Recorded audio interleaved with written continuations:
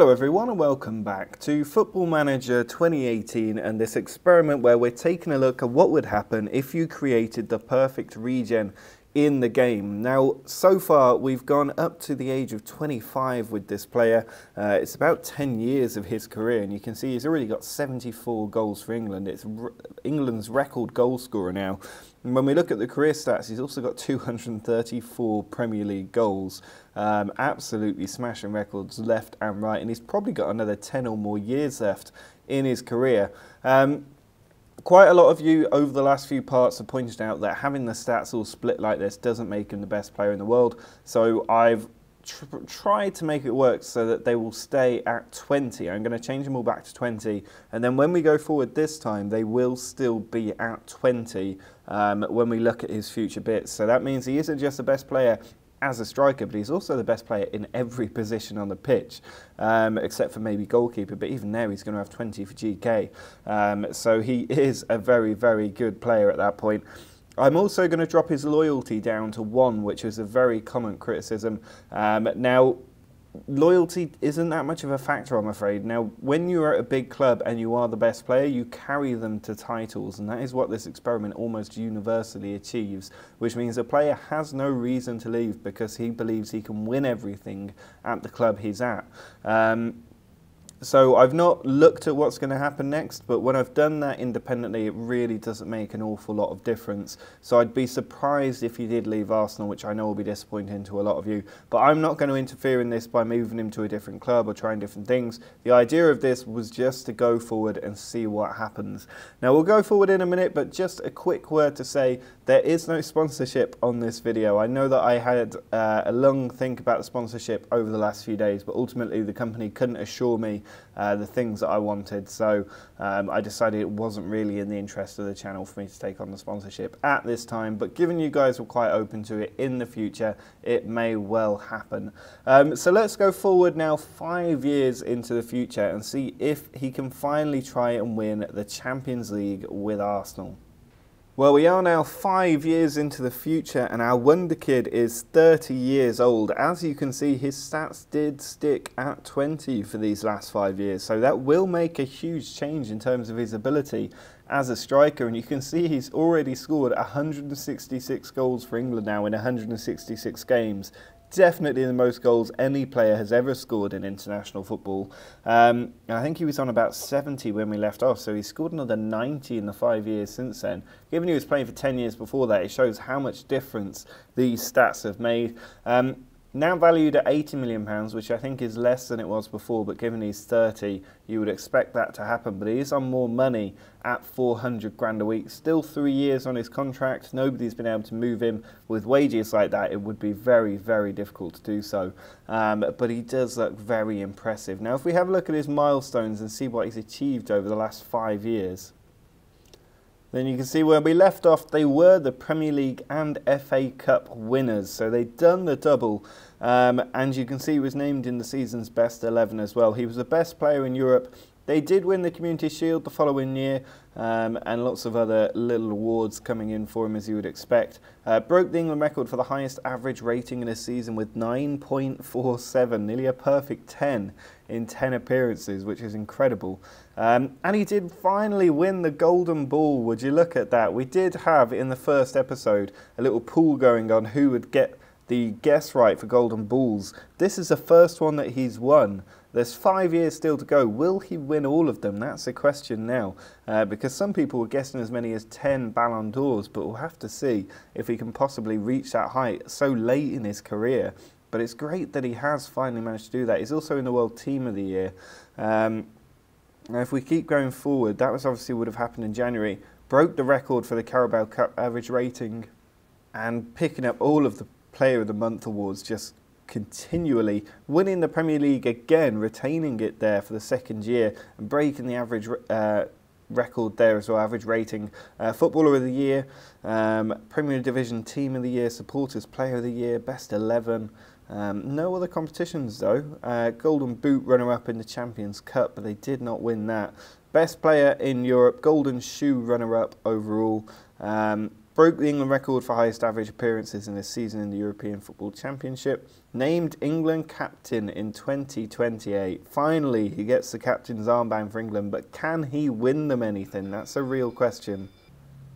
But can he win them anything? That's the real question on everybody's mind. Winners of the Community Shield for a second year, lots more awards coming in as you would expect. And he does win his second consecutive Golden Ball, trying to go after Messi and Ronaldo's record now. In the World Team of the Year, as you would expect, more awards coming in, and then towards the end of the year, won the Premier League another year, Footballer of the Year once more, third best goal scorer, which is interesting that he didn't manage to win that outright. Lots of other records. They won the Champions League, finally. They have won the Champions League in 2029, League and Champions League winner. Golden Boot in the Champions League as well. Supporters Player of the Year. Broke the Arsenal record for goals scored in a season with 45 goals. So that's a nice record to get. Best player in Europe. Won the European Super Cup the following season, but didn't win the Community Shield. Lots more awards coming in. Breaking the record, 9.75 in 8 appearances for England there. Winners of the Club World Championship and a third Golden Ball as well, which is very good. Still carry on to the end of the year. Did they retain the Premier League again? They did. He also finished top goal scorer, runner-up, but was Footballer of the Year once more. Third place in the Golden Boot for the Champions League. Doesn't look like he won that, but finished fourth in the World Cup for England. That's really disappointing. Still unable to win the World Cup, but it does mean they made the semi-finals, which is at least something. And he was the best player at the World Cup, named in the Dream Team. And broke the record for the highest average rating in a season in the World Cup, which I don't think is going to be a particularly high record. Quite low in his rating, actually, 8.64, which is maybe why they weren't able to be carried all the way through. Lots more things coming in the following season. Won the Golden Ball for a fourth time.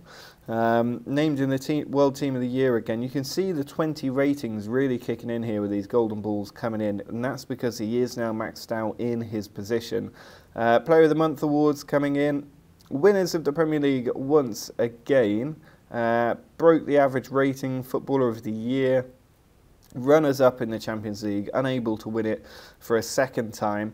But lots more personal awards coming in. Record for league goals scored in a season with 33 league goals. Winners of the European International League. England have won something. Would you look at that? Finally, a competition win for England. Maybe not the highest profile one, but still a very good one to get. Golden Shoe for Arsenal. Community Shield as well as we get towards the final season that we're interested in.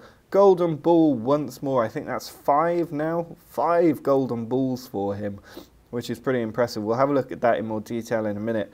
But Premier Division winners for a 5th year in a row, I believe. Not winning the FA Cup very much so, which is interesting. Footballer of the Year, though, there's the FA Cup. Another FA Cup win for him. Supporters Player of the Year, broke the average appearance record in the Champions Cup. Golden Boot runner-up. Best player in Europe. European Football Championship here. He was the best player, but it looks like England did not win it, which is interesting. And that brings us to the end of the 32 season. So England's still not won a major championship except for that European International League. But he has now won the Champions League at least. He's also won the Premier League 5 times at least. Just countless records. But the really, really good thing to have seen him achieve is winning the Golden Ball. And if we have a look at this, we can see that he has now won it 5 years in a row. Beating off Mbappe every year, I think, here, which is unfortunate for Mbappe because he would have been the world's best player. It was actually Vinicius Jr. that he beat off in the first one that he won, but very, very good there. 5 in a row. The first time anybody's done that in a very long time. Has anybody done 5 in a row? Messi did 4 in a row, so he set the independent record there. But Messi with 6, 7 overall, and Ronaldo had 1, 2, 3, 4... just 4 for Ronaldo, so he's only 1 behind Lionel Messi for the most Best Player in the World awards, which is very impressive. But he is now 30 years old, and it is going to get harder and harder to keep winning that award with his age.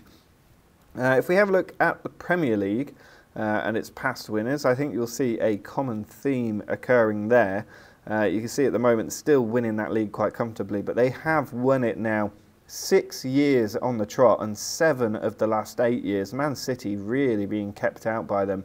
Interesting to see West Ham, Southampton all up in the top 4 as well. But he's now won it 8 times overall, which is not a bad haul for one player in the Premier League. And if we look back through the season, you can see at the moment they are unbeaten. The year before that, finished with 100 points but 2 defeats. 100 points the year before that, again with 2 defeats. 5 defeats the year before that, and the year before that as well. 3 then, 4 then. Still not able to do the unbeaten season. They lost that season to Watford, if I remember right. Missing out on another Invincibles year. But very, very much dominating the league, and it's all down to one player. If we have a look at his career stats page and drop back down to that first season, which I think would be this one, the 27-28 one, when the average rating went up from 8.21 to 9.24, an entire 1 point increase, which is just phenomenal. Goals going up as well overall, 40 goals in 50 games, 46 player of the matches in 51 matches, explains why he is the best player in the world. The following year, 45 goals, 5 extra goals, but he did play some more games, 38 goals overall the year after that, 41 the year after that, and 41 again the year after that. Still not reaching the Ronaldo and Messi levels of goals, but he is getting a lot of assists as well, and his Player of the Match awards are outrageously high, so he's doing a very, very good job there. If we have a look at Arsenal's overall record as well through their senior squad schedule, you can see they've made a perfect start to this season, but if we go to the right screen again and then go back to 1, 2, 3, 4, 5 seasons, you can see this was the first season with this high rating, and there's a few draws, a few defeats in here, an excellent unbeaten run there, but then getting knocked out of both competitions really, and then the Champions League they did get past PSG. Oh no, they went out against PSG there. But overall a very, very good run of form there. The following season, again, a few defeats at the early parts of the season, but doing very, very well for a long, long period of time. And then winning the Champions League 3-0. He did score in that final, and it was at Wembley. What a place to win the Champions League for an English club. 3-0 over PSG. They had to struggle past Southampton in the semi-finals of the Champions League. What is going on at Southampton? We'll take a look at that at the end of this part of the experiment. But the following season, again, lots and lots of green on the screen. You can see his impact here. It's getting the crucial goals at the crucial time, but not going very far in any of the competitions. The following year, again, a lot of green, quite a bit of red though, actually. And they did make it to the Champions League final, losing on penalties, which is a really harsh way to be knocked out of that competition. But they did get past Real Madrid in the quarterfinals, which is quite impressive, and beat Atletico Madrid in the semi-finals, both home and away. The following year, again, that is an impressive run of wins, but defeats in the Community Shield 4-2, 3-2 away against Newcastle, 3-2 at home against Leicester in the Carabao Cup. But a lot of wins on the board, losing in the Champions League semi-finals to Chelsea, not able to overcome their 3-1 win away at Stamford Bridge, but they did beat them in the FA Cup semi-final and then beat Southampton 4-1 in the FA Cup final. Jenkaldo Jr. with the goal, and at the moment that takes us up to the current day. So it's worth having a look at Southampton given how much they've achieved.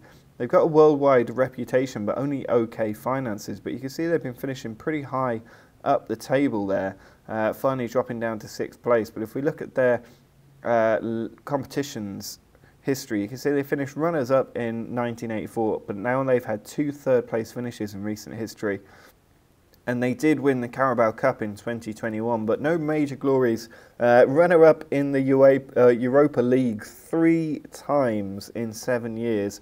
Including this season, which is really, really unfortunate for them. If we have a look at the Champions League as well, and the past winners overall for this competition, we've already looked at the ones for the Premier League, but you can see here a lot of English teams in there. Arsenal been in the final so many times with Jenkaldo Jr. That's 5 finals he's been in, and he's only won 1 of them, which is really disappointing. City, though, picking up 4 Champions League titles, I think.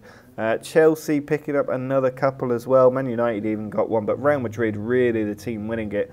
No sign of Barcelona in the final for a very long period of time, which is unusual in Football Manager. Let me know if that happens in your saves as you go forward into the future as well. But Real Madrid seem to be the dominant team in Spain, which is quite interesting. And we've already seen that with England, they haven't managed to win any real major European competition. But we will just have a quick look at their fixtures, just so we can see how they managed to do going back over time. And you can see this time around getting knocked out of the European Championship in the semi-final stage, 2-0 by Spain, which is unfortunate. They did beat Portugal. Jenkaldo Jr. scored in that game, but knocked out in the semi-final stage. The previous year, they won the International League 1-0. Jadon Sancho with the goal, delivering them their first major senior international honour for a long time, helped by a 5th-minute sending off by France in the semi-finals. Jenkaldo Jr. scored in the first minute anyway, but then won against Italy 1-0 at Goodison Park in England. Not exactly a neutral venue there, despite what they're claiming. But the semi-final at Hillsborough and final at Goodison Park is really interesting. 41,000 fans at Goodison Park for that one. The year before that, in the World Cup semi-final, beaten on penalties by Spain. That's so unfortunate. They did win in the quarterfinals. Jenkaldo Jr. with 2 goals and the winning goal in the end there. And they got past Switzerland with 45 plus 1 and 45 plus 2 minute goals from Jenkaldo Jr. But beaten by Spain and then crushed by Italy in the losers playoff, which is really just a shame to go out on penalties to Spain as well. If it was Germany, I'd understand it, but to Spain is just unfortunate. Nothing the year before that. Knocked out the quarterfinals by Italy. They seem to have a real problem with Italy. Nothing the year before that. And in the World Cup semi-final, again, knocked out by Portugal there. That was where we left off last time. And you can see it's been a tough time for England, but when isn't it? They are managed by Mourinho, so maybe there is still something to come. Jenkaldo Jr. is still playing for England, so maybe there will be success in the next part. But that is going to be it for this part of this experiment. Let me know what you think about the changes back up to 20 and about the loyalty being reset to 1. He hasn't moved club at this point, but let me know what you think about his successes with the Ballon d'Or, the Champions League, and if you think he will win a major competition with England, because that's really the last thing missing on his CV. When we get far enough forward, I am going to see if he becomes a manager. I'm going to try not to go too far ahead once he retires, because he will probably become a manager very quickly given his mental stats. So if he does become a manager, I think we'll keep this series going and see how he does as a manager as well. But drop a like on the video if you've enjoyed this, and if you enjoyed the changes to 20 on the stats and 1 on loyalty. Make sure to subscribe as well. These videos come out every 2 days, and you can also check out my Newcastle series. If you want to follow me on Twitter, you can using the link in the description. You can also support the channel on Patreon if you would like. But until next time, see ya.